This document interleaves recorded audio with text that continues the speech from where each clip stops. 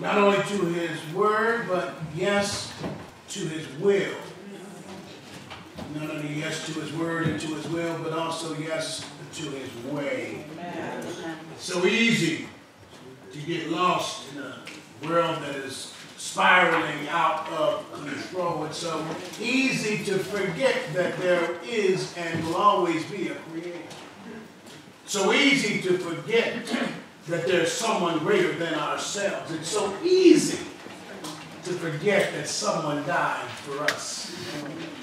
Because we can get caught up. This morning as we share God's word, I've been led to a very familiar passage of the text. We found in the midst of the 23rd division of Psalms. We read the entire Psalm, but we're going to be looking at just one verse.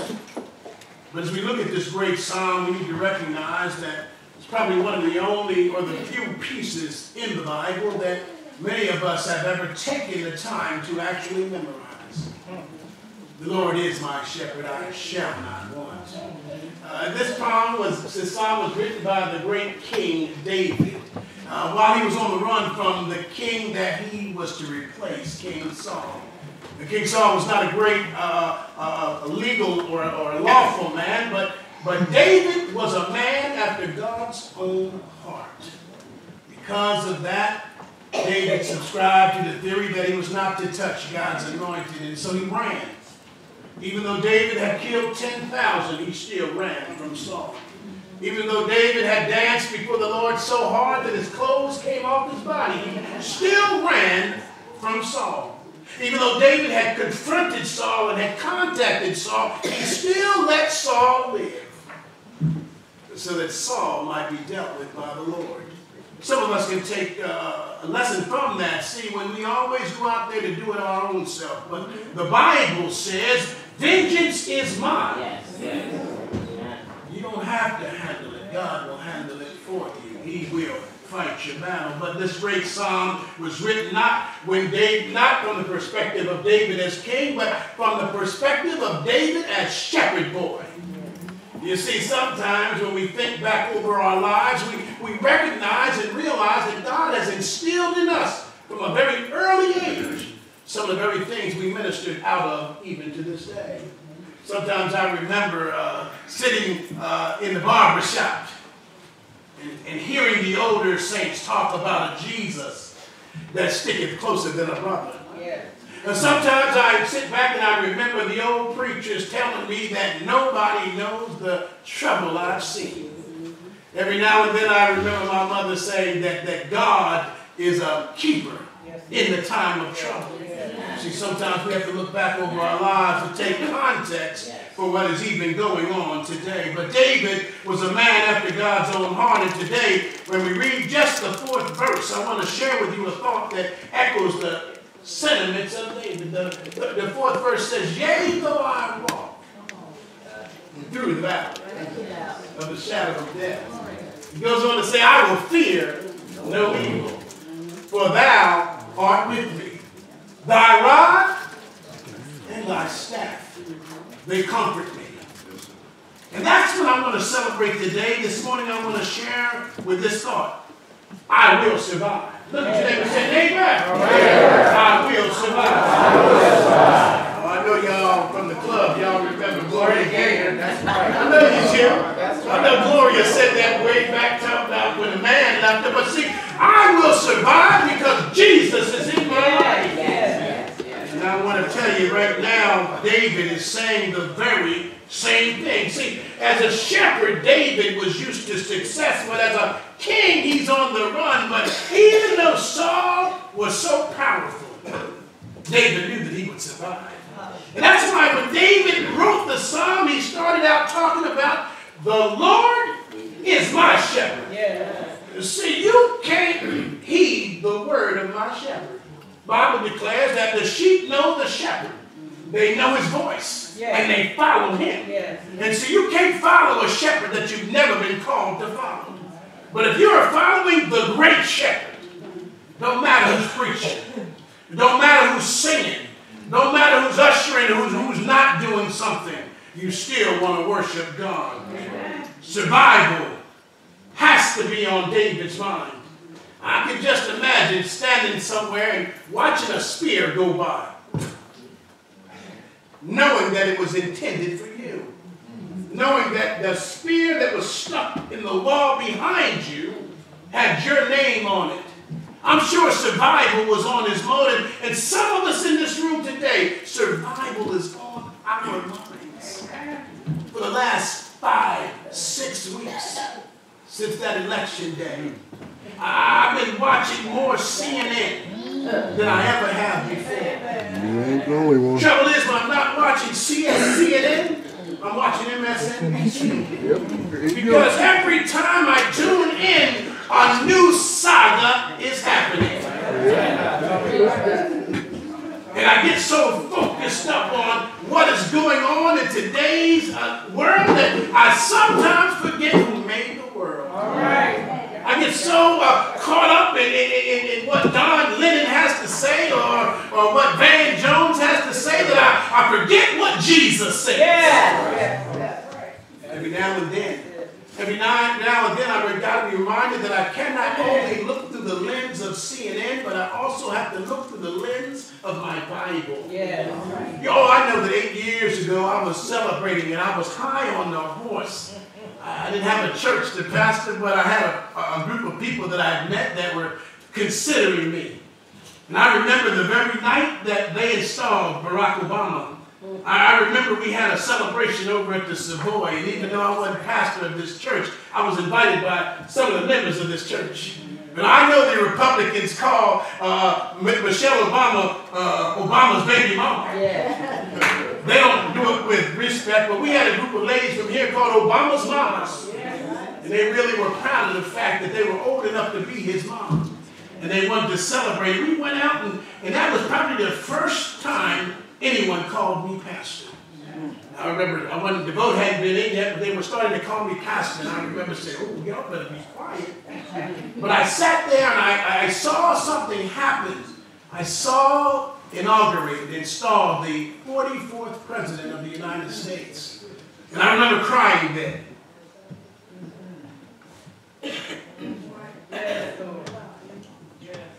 Saying, yes, I would have never thought that I would have lived long enough to see that happen. But I did. And even then we were worried, would he make it? Somebody obviously was going to try to kill him, or they were going to try to hurt him, or they were going to try to make things happen that would discourage him or even besmirch his name. But 8 years later, we're celebrating a legacy. But now, there's a new king. There's a new king. This new king has a different agenda.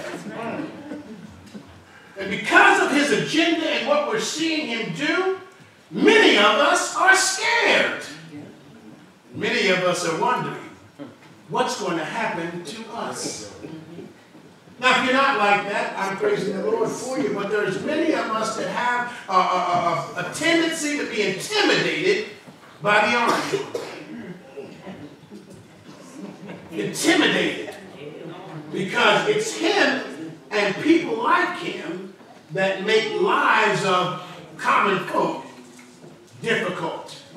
The Republican senators actually tried to take out the office that was put in place to justify or make sure they did what they were supposed to do. Could you imagine us firing the Newfield Police Department? That's exactly what they tried to do.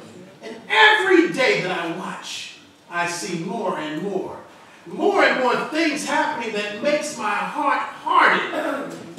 But then I think about, but what does God say? All right now. See, the Bible tells me that I'm not to sorrow like those that have no hope. The Bible says that I am more than a conqueror. The Bible says that I am the head and not the tail. And why do I feel so bad? And then I'm reminded that I will survive. I'm reminded that God let David know that even when he's king, he will survive. The Bible lets us know that God not only will let David survive, throne would go on forever.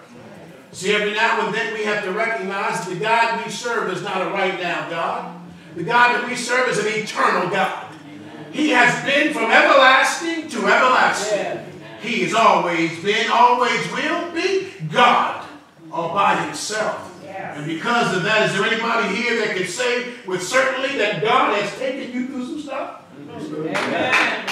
Oh, I know there's 2 or 3 of you out there that God has delivered just this week. Yes. There's a couple of others that God has even delivered just this day. And I'm sure there's 1 or 2 of you that God is delivering even right now. Is there anybody here who's had to depend upon God for their survival? See, when I look at that 4th chapter, that 4th verse of the 23rd division of Psalm, I see a person that has depended on God. And because of that, I know that I can depend on God. But the first thing I see when I look at the text, it says, yea, though I walk through. See, I see that in order to survive the difficult times in our lives, we often have to go through some difficult times. And if I had to think a thought, I'd say we have to proceed through dark places. Look at your neighbor and say, proceed through dark places. But notice that David declares in the text that we are not going to stay there. Oh, I get excited about that. He could have said, yea, though I stay in the valley of the shadow of death. No, he said, yea, though I go through. Because, see, the term going through indicates that I'm going to be proceeding. I'm going to be processing. I'm going to be moving on ahead. I remember one of my favorite NFL terms was by a coach by the name of Hank Stram. He looked at his assistant coach and he said, how about that boy? He matriculated that ball down the field. All right. See, we got to matriculate on down the field. We can't stay in the same place. And because of that, we need to understand that we need to proceed through some dark places. Now, David knew some dark places. Oh, yeah. Long before Bathsheba, long before he had Uriah killed, David had been through some stuff. He had been out in the valley tending the sheep. That's why he says, yea, though I walk through. Because, see, as a shepherd, he knows that if the sheep stayed in the valley, they would die. But some of us need to understand that it's in the valley where we get lessons. It's in the valley where we get strength. It's in the valley where we're molded. It's in the valley where we're shaping. Oh, it's great to be up on the mountaintop. It's great to be high up top of the hill looking out over the world, but I'm here to tell you that mountaintop experiences are only temporary. They are not deemed to last forever. We are to go up to the mountaintop to commune with the Holy God, but we're supposed to go down into the valley to do the work of the ministry. Some of y'all need to understand you can't stay up on the mountain. All right. Because the work is in the valley. But see, no, David just didn't say in the valley. In the valley would have been great enough. But he said the shadow of death. See, that's a part of the valley. There's a part of the valley that's right next to the mountain itself. It's the part of the valley that would never get sunlight. That's why nothing could grow in there. It's the part of the valley that the shadows were the deepest. It's the part of the valley where the temperature was the lowest. It's a part of the valley where the dangers were the most high. And see, he said, that's the part of the valley we're going to have to go into. See, even the sheep knew that they didn't want to get too close to the mountain wall. See, there were wolves hanging out in the clefts of the cracks of the mountain that would snatch them up. But see, David says we're going through. You need to understand today that he didn't say we might go through. We could go through. Or we possibly could go through. He said we will go through. So even you need to know you're going through some stuff. Yes. The Bible declares that in this life there will be some trials and some tribulations. Yeah. But I'm so glad that it didn't stop there. He said, but I have already overcome.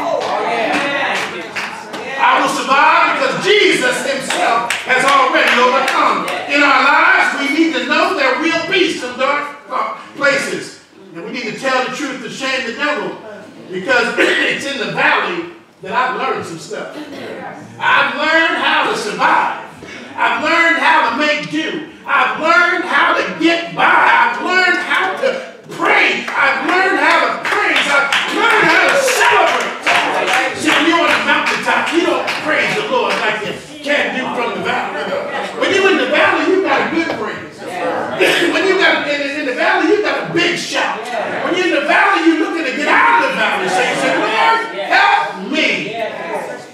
survive because our time in the valley is a progressive action. And I'm so glad that it's located in a place that would let me know, keep it moving. Tell your neighbor, keep it moving. First thing David realized, the fact that he had to proceed through the darkness. Don't settle there. Don't conduct pity parties there. Don't take up residence there. Don't act like you got nothing else but there. Let somebody know it's only a valley experience. And I'm going through. But the second thing it teaches me that that we ought to recognize in the valley, even in the shadow of death, there's a presence, a divine presence. Look what the Bible says. It says, yea, though I go through the valley. It says, I will fear no evil. You know, there's some evil things in the valley. But it says, I will fear no evil. Why? Thou art with me. See, in the valley, the reason we're going to be able to survive is we have a divine presence. See, the Bible says that even if we make our bed in hell, he's there. Even if we go to the furthest parts of the world, he is there. There is no place you can go that Jesus isn't. I know the term omnipresent doesn't mean much to you, but it's not just that he's everywhere. It's that he's everywhere at the same time. See, he can be with you over there, he can be with me over here, he can be with you over there. He's everywhere. Or the cartoon writer says, savoir-faire is everywhere. Jesus is omnipresent. And because of that, we have a divine presence in the valley. And I'm telling you, it's a good thing to have a divine presence. David would go on to say that even in the valley, God had delivered him. And I'm so glad that it doesn't take delivering the way the world has to deliver. See, we got iPhones, and how many people got an iPhone? I do. And if you don't have an iPhone, I bet you have an Android. But everybody has a camera. That's why you can't do nothing, Daphne. Carter.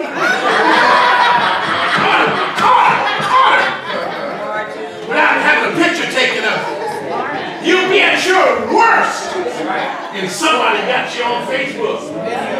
But see, there was a time that you couldn't do that. There was a time when she snapped. She might even forget she had the film in the camera, put the camera in the closet, and the film would never happen. See, sometimes you got to develop the picture. See, sometimes we have to be developed. Our character has to be developed. And it's in the valley that our character is developed because the presence of God is there. Sometimes when we're wallowing in our pity, sometimes he has to come and say, get up on your feet. See, in the valley, there's darkness there, and that's where character is developed. Just like any of you remember the old time dark rooms? You used to go in there with your little canister of film, and you used to open up the film canister, and you put it in the chemicals, and you bathed it, and you massaged it, and you processed it, and all of a sudden, here come a picture. Y'all don't know nothing about that today, so you just click and post.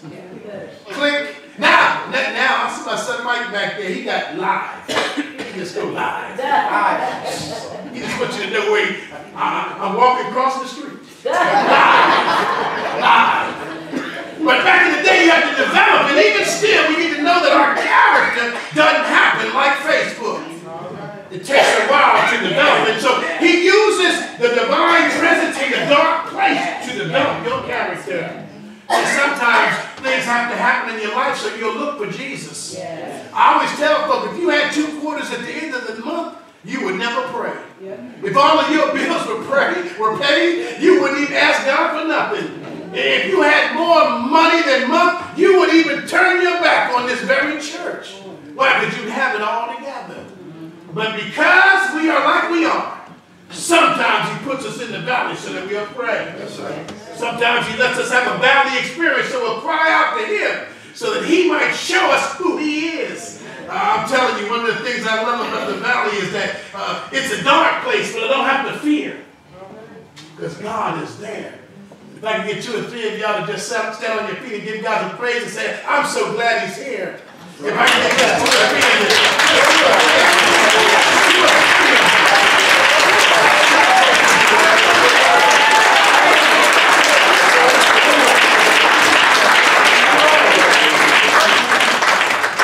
David is showing showing us that we have to proceed through darkness.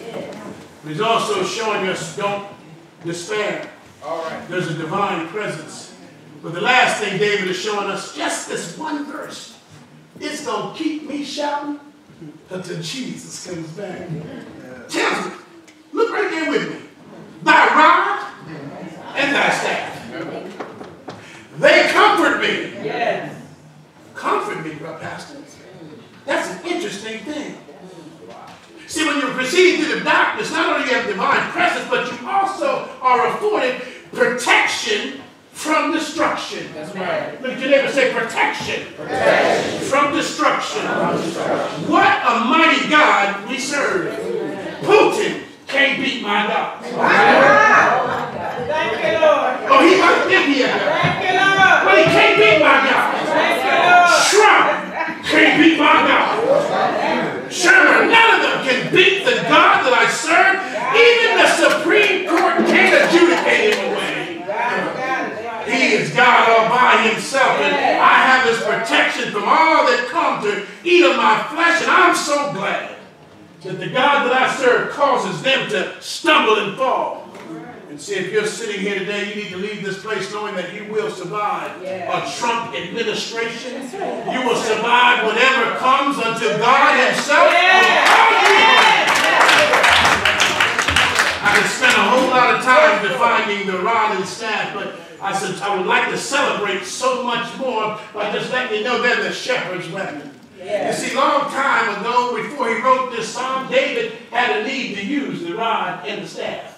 See, a long time ago, his daddy put him out on the family farm, taking care of the family sheep, and those sheep represented all that the family had. And because of that, David couldn't afford to let none of them sheep be lost. But see, one day there came a bear, and guess what? He beat him up.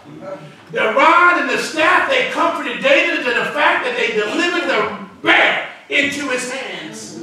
And David was embraced, and he was enhanced, and he was even empowered, because not only did the bear come, but sometime later a lion came. And you know how ferocious a lion is, and David, being but a little boy, he took the same rod and he took the same staff and he delivered the lion into his hands. And because of that, David had history with God.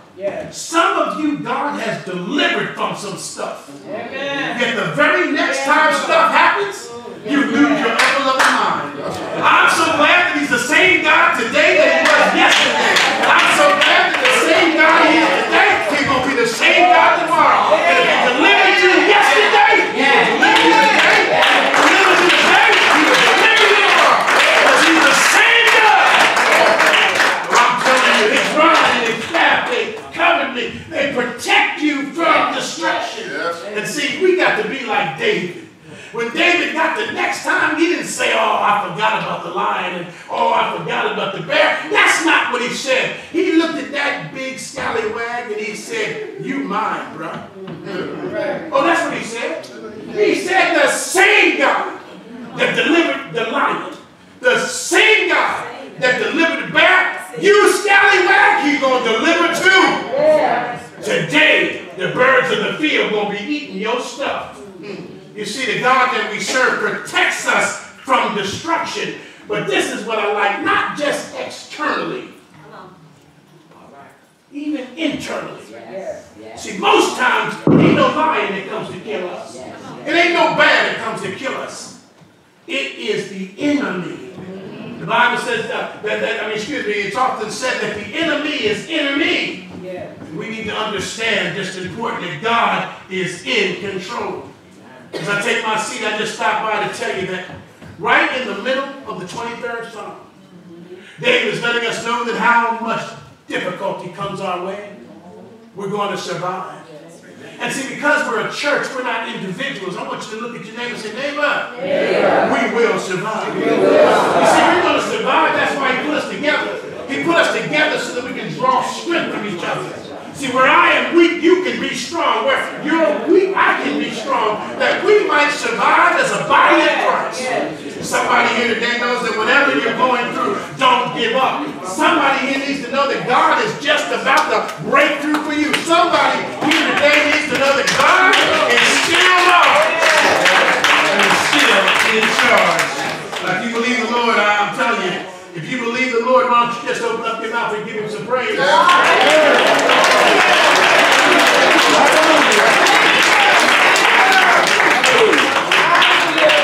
so glad this morning that 2,000 years ago, Jesus made a way for me to have a relationship with him. And then he gave me some promises. I'm so glad that the contract he put into effect 2,000 years ago, that contract is still in place today. I'm so glad that the blood still works. I'm so glad that when he shed his blood on Calvary, that he shed his blood that we might have a right to the tree of life. As we commence to partake the Lord's Supper, I just want to tell some man, some woman, some boy, or some girl that God's blood is still in the saving business. The same blood that he shed 2,000 years ago is still working today. I know a name by which you can be saved. And that name is Jesus. Is there anybody here today that has not had a chance to claim his salvation blood? Is there anybody here with all heads bowed and all hearts praying? Is there anybody here today that loves the Lord and wants to be saved? Is there anybody here today? Just put your hand in the air. If there's anybody here today that's not saved, not sure of their salvation, or don't know where they'll spend eternity, if you are, why don't you raise your hand that we might pray with you. Is there anybody here today that needs a Savior? I'm so glad that you're all saved. I'm so glad that you're all saved, but if you're not, or if you're scared, I'm going to tell you right now, don't worry about the people around you. They ain't got no, I'm sorry, just wave that hand, I'm sorry. God, put just with all heads down, hearts praying. We have one, and I'm just going to tell you, just look up here and I'll tell you, that God's plan of salvation is simple. And I'm so glad it is because it's simple enough that I understood it one day. It says that A, we must admit that we're sinners. The Bible declares that everybody in here is a sinner. None is righteous, no, not one. But it says then we have to believe that Jesus Christ died just for us. Do you believe that he died just for you? That if you were the only sinner in the world, he would have gone to Calvary. Then you can be saved because C says confess your salvation. And see A, B, C. And the Bible declares if you do these things, you shall be saved. Would you do that with me today? Would you stand and come that we might pray with you this day? Amen, amen.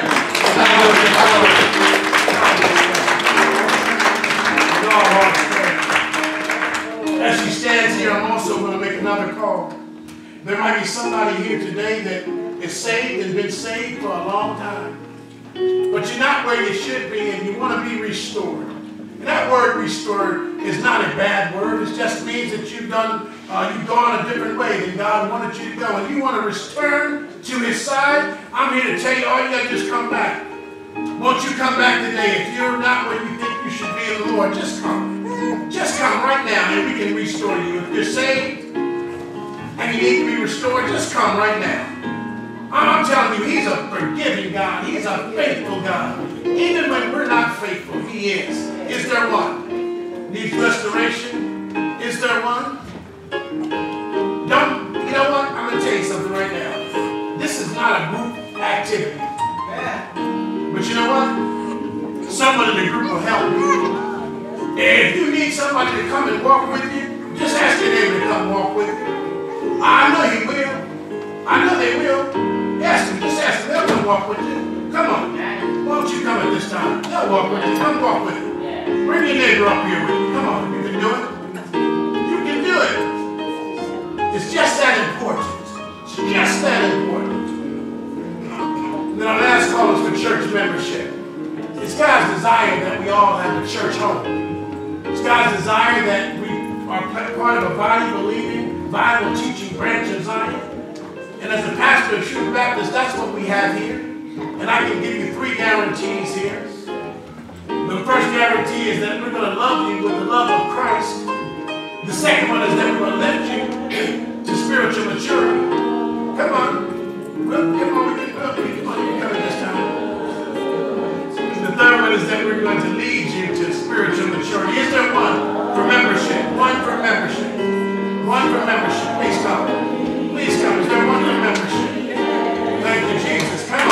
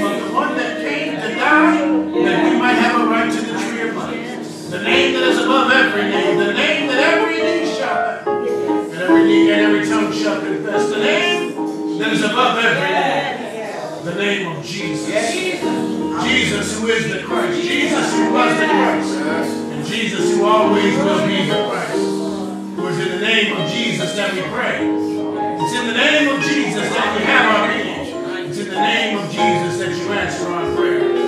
In Jesus' name.